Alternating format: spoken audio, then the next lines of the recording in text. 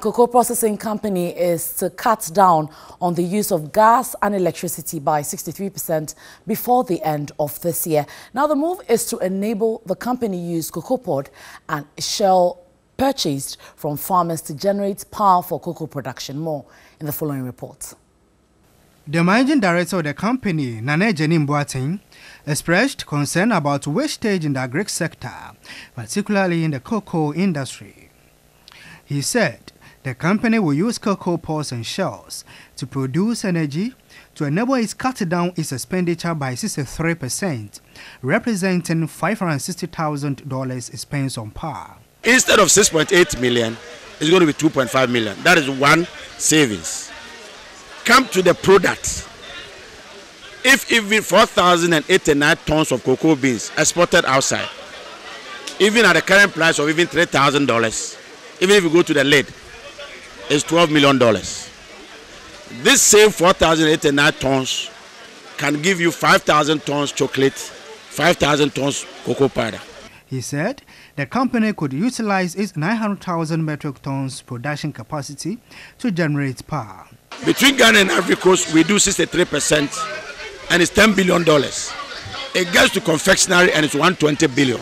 So if you are doing 63% of the world, and you get only 10, and you get it into tertiary 120, that means that whatever that the president and others say, it is a real, and we should support that cause. On an awareness creation campaign to enhance productivity, the Management, Development and Productivity Institute, MDPI, undertook a procession.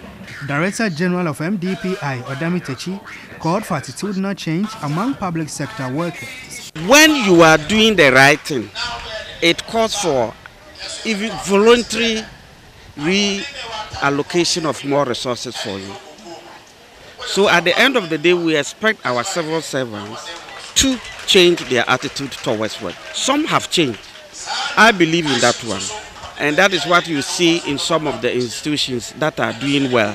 Deputy Director General of MDPI, Benise J, and an informal sector worker, Grace Champon, called for support from government to engender productivity. In the agricultural value system, we talked about health and safety and others. So I think after the compilation of this communique, it will help a lot of institutions move forward and be aware of things that we can do, especially green productivity. They have appealed to them that they should come down to the market and educate the women how they will manage their money, their time, and the product that they are selling.